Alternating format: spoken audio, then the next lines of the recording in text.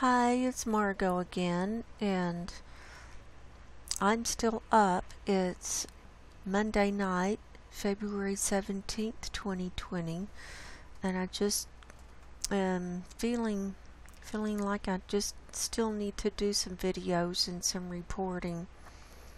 Climate Reanalyzer from today shows the Arctic at 3 degrees temperature rise, 3 degrees C temperature rise, or anomaly. Uh-oh, I didn't mean to do that. Here, I'll blow this up so you can see it. I don't know if you can see it at the bottom, but that's from Climate Reanalyzer. It's 3 degrees higher than normal, but they've already posted their data for tomorrow, and they're showing the Arctic at 3.3 degrees higher than normal, and the world is at 0.8 degrees higher, and the Antarctic is 1.3 degrees higher. The northern hemisphere is 1.4 degrees higher. So something's going on. I mean, we're just heating up exponentially. It's totally exponentially. And we're not seeing the methane come up to correlate to this kind of abnormal heating. And so I'm gonna also, I'm gonna go back to that. I want to bring to you, I was looking on Sam Carana's blog post, and he put this up last Thursday the 13th, and I just now looked at it, and this is pretty disturbing. So this could be the end for us this year. I'm really thinking we could be at the end this year because of not just the coronavirus, but for all these other things that are going on too. So his title says January 2020 Temperature Anomaly. Now this is pretty frightening, so we're going to go through this. It's not very long. Above image shows NOAA land plus ocean monthly temperature anomalies from the 20th century average. A trend has been added based on the January 1880 to January 2020 data. The trend shows that data in the early 1900s were some 0.28 degrees Celsius below the 20th century average. So that's over here. And then adjustment. When using a 1750 baseline, the data need to be adjusted even more than that 0.28 degrees Celsius, since it was even colder in 1750. The total baseline adjustment may well be 0.58 degrees Celsius, as described in an earlier post. Furthermore, ocean data in above image are sea surface temperatures. To reflect air temperatures, a further 0.1 degrees Celsius adjustment is applied. Finally, an extra 0.1 degrees Celsius adjustment is applied to reflect higher polar temperatures, as opposed to leaving out missing data. Altogether, this adds up to a 0.78 degrees Celsius adjustment, which implies that the temperature in January 2020 was 1.92 degrees Celsius above pre-industrial. So we're almost at the 2C above pre-industrial, is what he's saying, by January. And so that's just 1 month into the year. So that's really not good. which trend is most applicable? How much and how fast could temperatures keep rising? That question looks even more important than this 0.78 degrees C adjustment.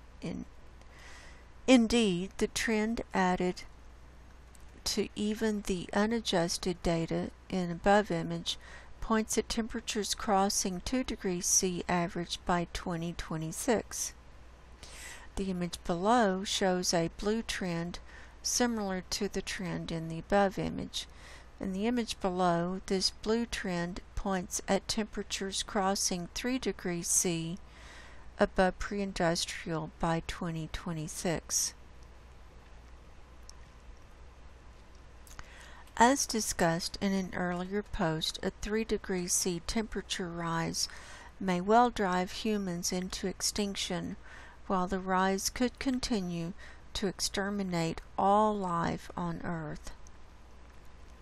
As the image shows, the January 2020 anomaly is well above the blue trend.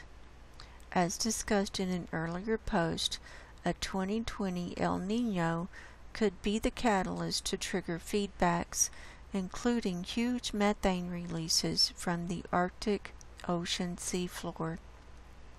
While these feedbacks are already active in many ways, a 2020 El Niño could make them start kicking in much more strongly.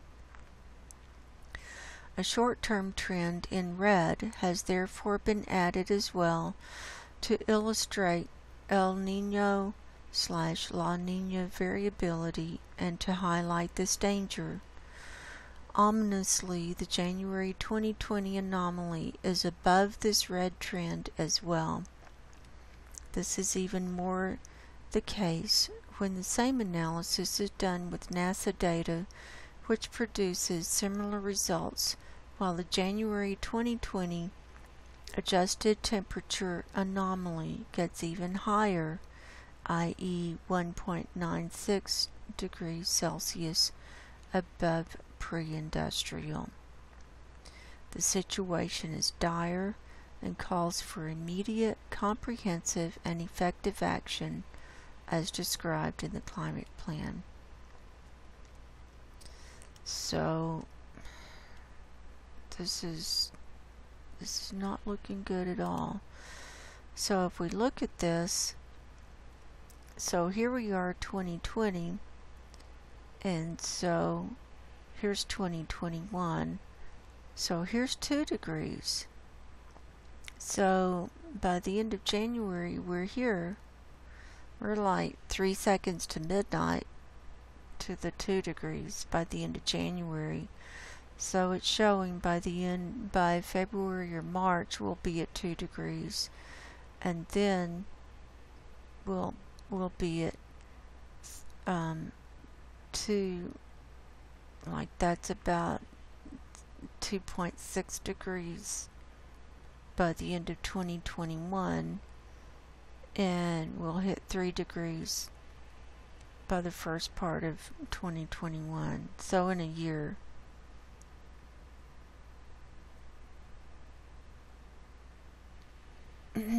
No, wait, 3 degrees is over here. So it'll be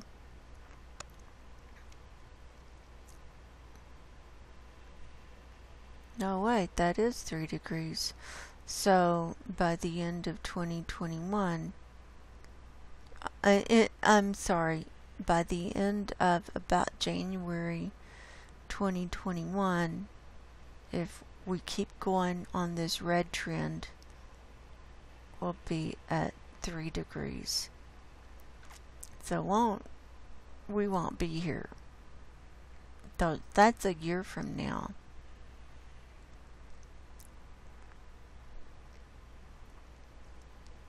So that's worst case scenario, or it could be even worse than that, just depending.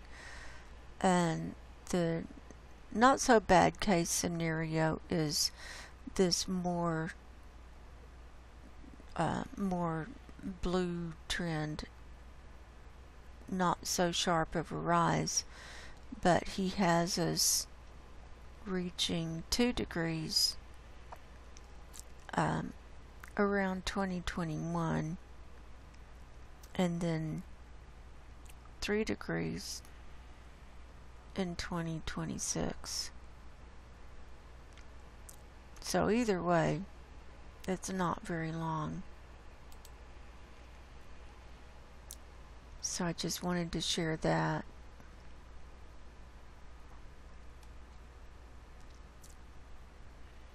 And here's the NOAA one. So here's 2020, and here's the blue line going up, and then it goes to 2030.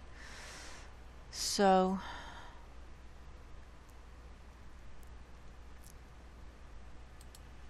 there's no stopping it. We are in runaway, abrupt climate disaster, falling apart. Everything's falling apart. And with all of this, we're going to see more earthquakes, more volcanoes. The land masses are going to be coming apart. I'm seeing evidence of the tectonic plates shifting and moving. And with that, of course, we have the melting of the Arctic sea ice has already begun, and we're seeing the Antarctic melt. And as that happens, then the weight shifts from the Arctic because the ice is not there anymore. So you have the isostatic rebound, and then you have more plate movement, and there you go. So just expect the unexpected on everything. So there's the Arctic at 3.3 degrees Celsius higher than normal. I've never seen it this high. I seriously have never seen it this high. So I'm signing off and gonna try and get some sleep. I drank extra coffee today and I shouldn't have, and that's why I'm still up. So we're in the end times, folks, and if you haven't gotten right with God and Jesus, now would be a good time. So I'll talk to you soon. God bless you, and go in peace. Good night.